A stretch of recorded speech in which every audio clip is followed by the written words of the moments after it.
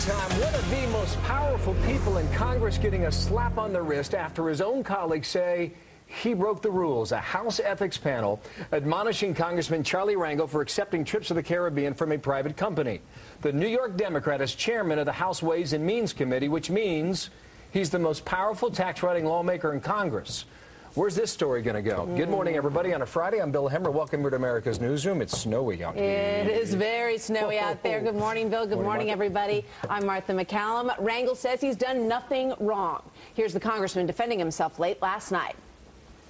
Common sense dictates that members of Congress should not be held responsible for what could be the wrongdoing or mistakes or errors of staff unless there's reason to believe that the member knew or should have known.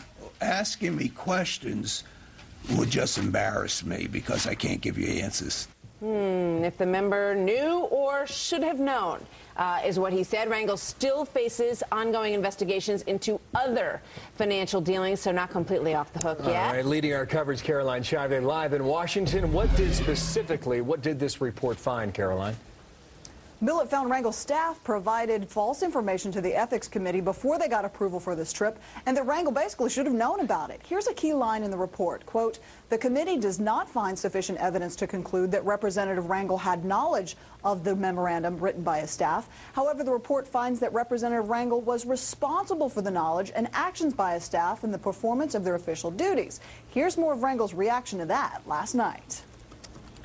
I have to now deal with my lawyer as to what the hell do they mean that something's imputed. Does it mean that no matter what a staff member does, if the member doesn't know it, that the member could be charged and admonished publicly for it?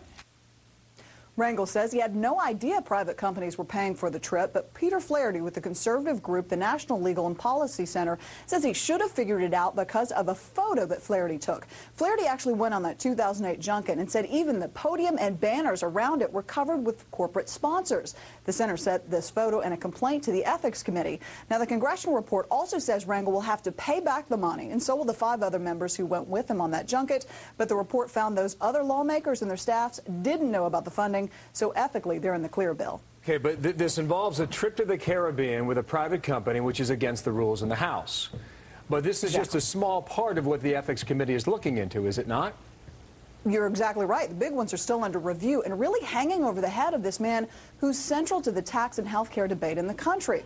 One investigation they're looking into is his failure to pay taxes and report rental income on a villa he owns in the Dominican Republic. Another is using 4 rent-controlled apartments in Harlem, plus using official House stationery to solicit funds for a school of public service named after him. So those are all things brewing. No word on an investigation when that'll come down yet. All right, it's a developing story this morning. Caroline Shively leading our coverage there in Washington.